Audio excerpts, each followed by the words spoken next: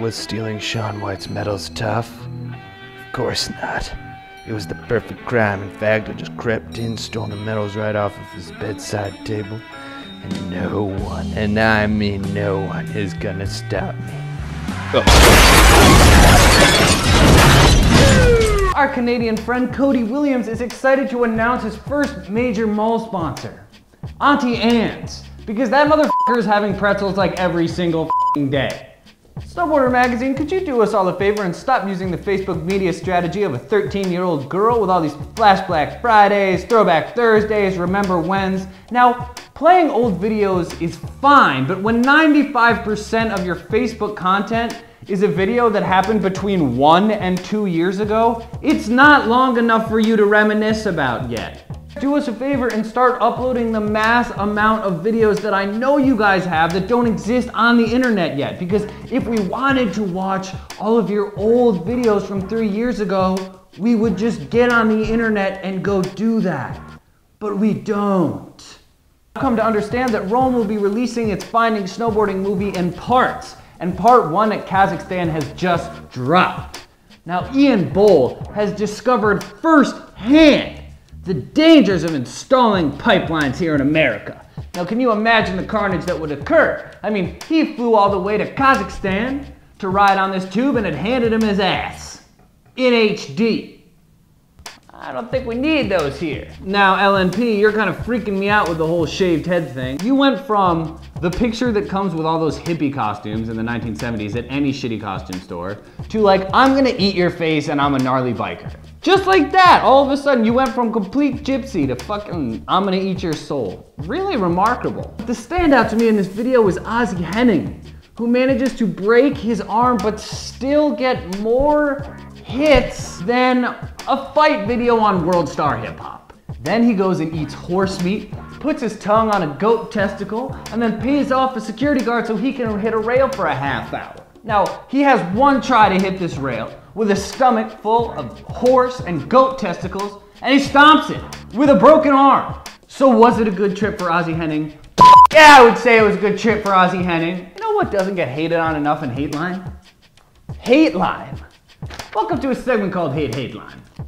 Welcome to HATE-HATELINE, where we hate on HATELINE.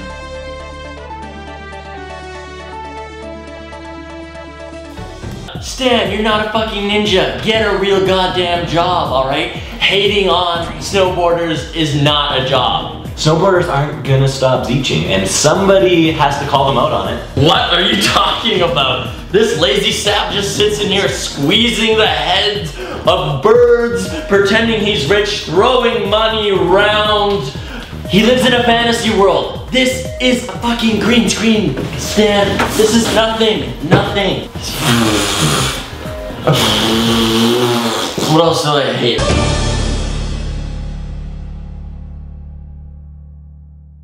Capita just put out another Stay Badass teaser, this time with Dylan GAMACHE, and it leads me to believe there is footage of Dylan at Yagu that the world has not seen yet. Oh my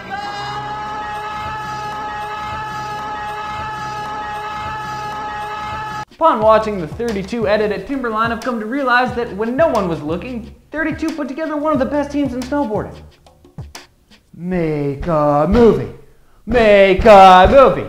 Make a movie. No, I'm just kidding. Don't make a movie. Those things don't make any money. What I'm going to talk about next is massively insane to me, and I'm going to do my best to express my true feelings about the golf board. The opening line in this video is amazing. Tether, we're not your grandfather's country club. I don't want to be like my grandfather's country club. Yeah, my grandfather's country club. Of course, implying that your grandfather actually also owns a country club. But yes, his country club is way worse. It's where the really rich and the really white old people go. You know, the ones that probably still hate gay people a little bit. Now, I would be moderately interested in purchasing one of these things if there was no governor on the motor, there was no wheels at all, and it was just a hoverboard, and fuck it, while we're at it, let's just cut out the whole golf thing. But they really just lost me in this frame here when I come to realize that this thing is nothing more than a glorified motor scooter. And that is the last thing the world needs. Burton just put out a teaser for their new video project called Burton Presents with this amazing one-shot intro. Burton, this is awesome. I remember when you guys did that way back last year, the last time you tried to do a video project.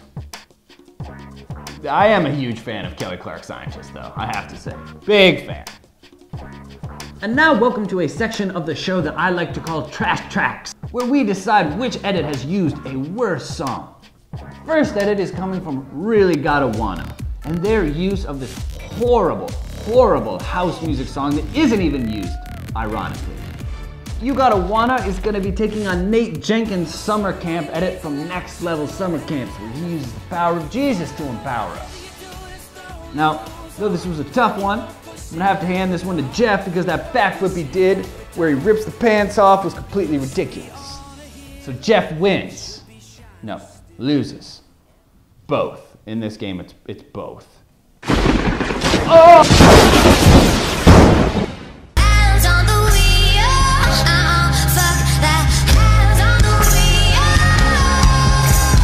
Life for me is just weed and brews. See the whole flock to you when your name is Q.